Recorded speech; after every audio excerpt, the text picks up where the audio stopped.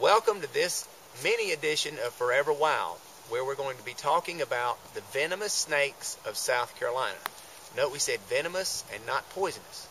Venomous means anything that injects poison into a body without it wanting to be injected, so that snakes will qualify. Poisonous would mean anything on the outside of your body placed on it or accidentally drunk it, such as Clorox or something maybe like poison ivy in the woods. If you rub up against it, it causes a poisonous allergic reaction. So these are venomous creatures. We're going to be going over this with one of our friends here at the center, and her name is Sarah Allen.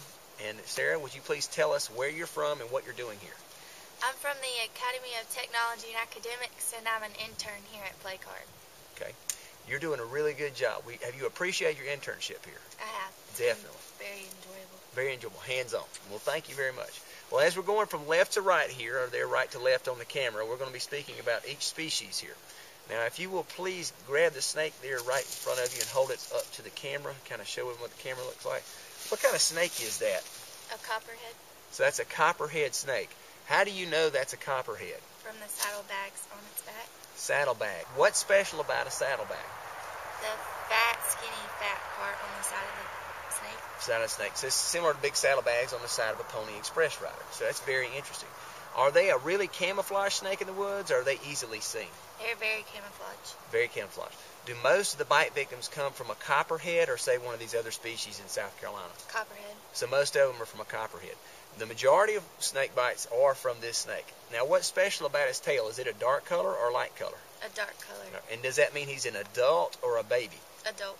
Okay, now when they're a baby, they can be bright yellow, like the bright yellow tip on, say, a fishing lure, or they can be bright green. Okay, and they use those little lure-type tails when they're babies to attract insects, and they shake them. When the insect comes up, pow, they strike, and they eat the insect. So it's like an insect fishing lure.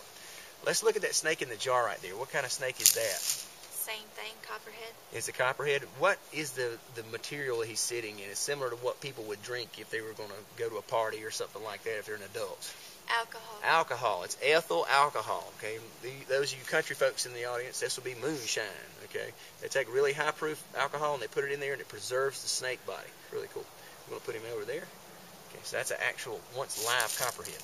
All right. As we're moving from right to left here, what are you going to see? A cottonmouth water moccasin. Okay. A cottonmouth water moccasin. Now, what's special about the cottonmouth? Its mouth looks like cotton. Okay. His mouth looks like cotton. Now, what color is cotton in the field? White. Bright white, just like the pretty pearly smiles you see on people. Now, he'll smile at you, but he'll open that mouth just like this, and if you continue to get closer to him, what he's doing with that smile, that doesn't mean he's happy with you. He means, this is my territory, and leave me alone.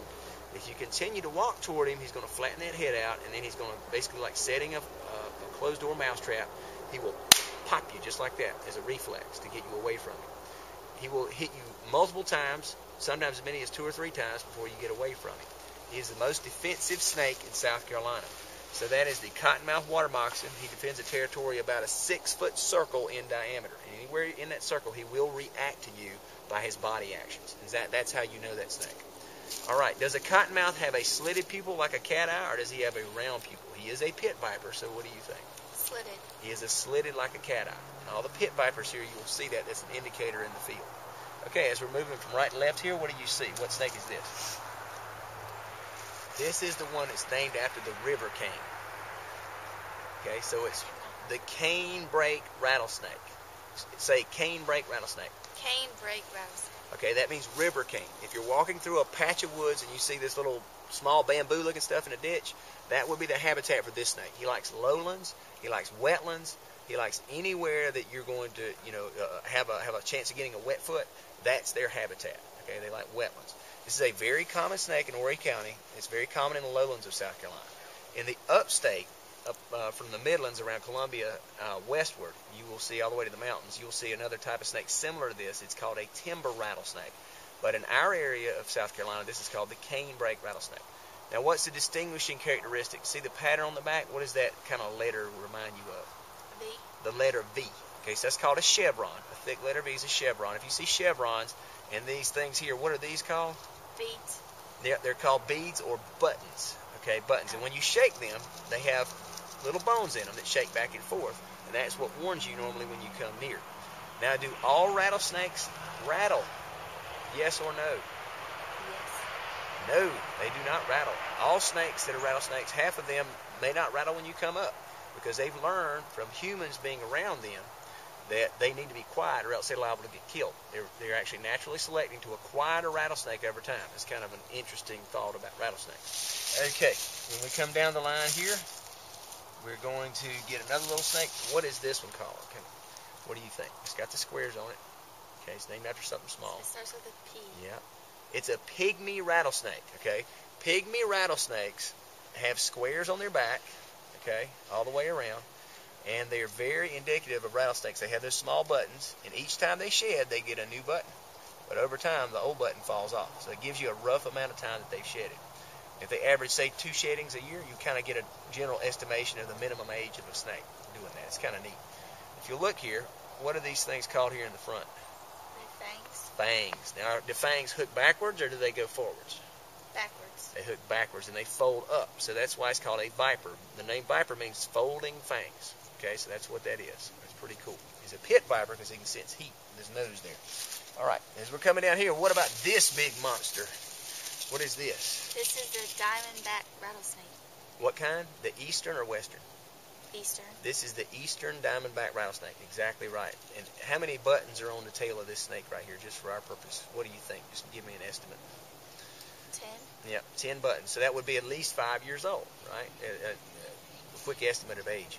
When you shake the tail, that's what they'll sound like when you come up. They'll sound a lot like a buzzing insect, kind of a heavy buzzing noise. Now, if you look at the mouth here, look at that little hole in the tongue. Do you know what that hole's used for? Eating.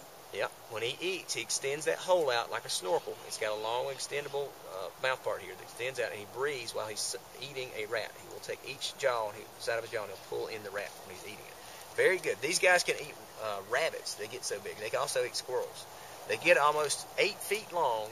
In South Carolina, they've been found well over 6 to 7 feet long. They're very big snakes. Okay. We come down here. We've got a special snake here, and we've only got the head of him here, so we're going to use a kind of an artificial snake to show him in a minute. What is special about this bright colored head right here? What is this snake? A coral snake. A coral snake. Let's use the example. It's a little bigger so people can see it in the audience. All right, this is 100 times bigger than an actual coral snake would be. Most coral snakes would be about that long, is about as big as they get. But we're going to use him as an example. If you look here, what's special about his markings? What's the saying for that?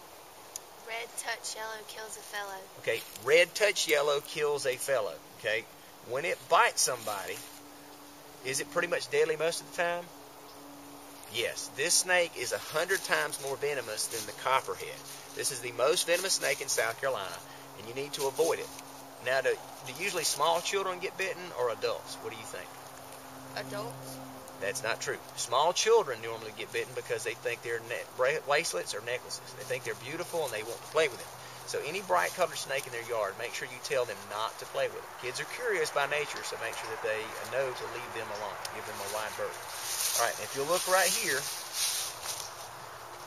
this is called something special. What kind of snake is this? Scarlet snake.